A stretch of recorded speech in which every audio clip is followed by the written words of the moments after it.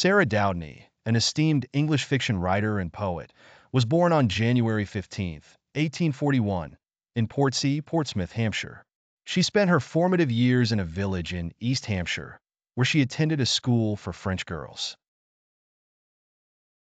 Demonstrating literary talent from an early age, she started composing poetry and prose as a child.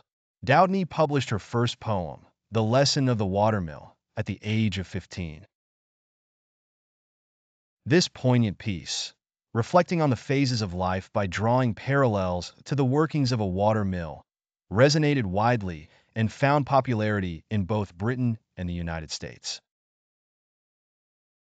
In 1871, at the age of 30, she published her first novel, Under Grey Walls. Her third novel, Archie's Old Desk, released in the following year, solidified her success. Over her prolific career, Doudney wrote around 35 novels by 1891, focusing predominantly on stories for young girls. Her novels, such as A Woman's Glory and Stepping Stones, are remembered for their vivid storytelling and moral undertones. As a versatile writer, she also contributed poetry and fiction to various periodicals, becoming a recognized name across different literary circles.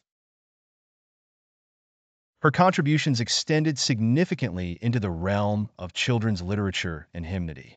Among her notable hymns are The Christian's Good Night and The Master Hath Come, the latter being particularly cherished for its serene melody and comforting lyrics.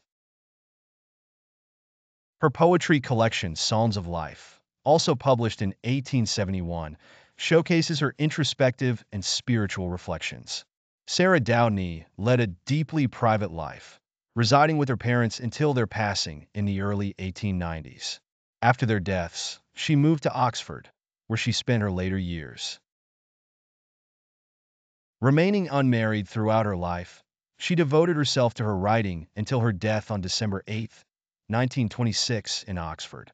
Doudney's literary works, comprising novels, poetry, and hymns, reflect a legacy characterized by emotional depth, moral contemplation, and spiritual introspection. While her popularity has waned over the decades, her hymns and contributions to children's literature continue to be appreciated. Her writing remains a testament to her devotional spirit and her ability to weave profound simplicity into rich, engaging narratives.